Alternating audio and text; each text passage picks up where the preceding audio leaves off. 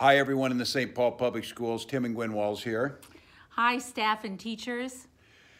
Well, you wouldn't know it by looking at our youthful good looks, but the two of us spent decades in the classroom. But what we really know is this year was like no other year and no year that we did. And that's not a joke on his age. Well, we certainly just wanted to take a few moments. What was been asked of you should have never been asked of teachers, but you did it. And what we in Minnesota have found out is there's no more safe and better place to be than with their teachers in their classrooms. If anyone could manage this year and help keep kids learning and safe, and in the best possible way we possibly could, it's all of you. And we sincerely thank you for that.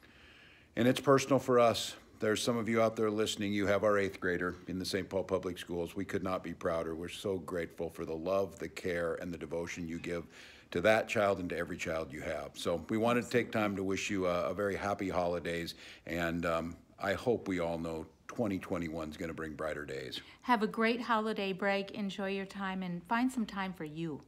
Happy holidays. Happy holidays.